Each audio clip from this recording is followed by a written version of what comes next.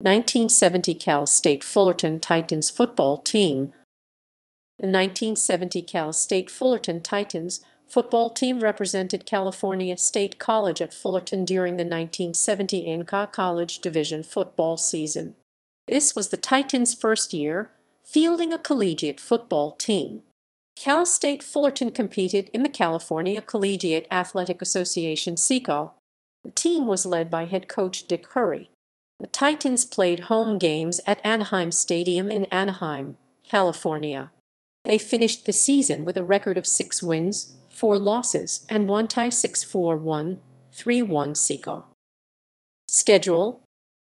Team players in the NFL. No Cal State Fullerton Titans were selected in the 1971 NFL Draft.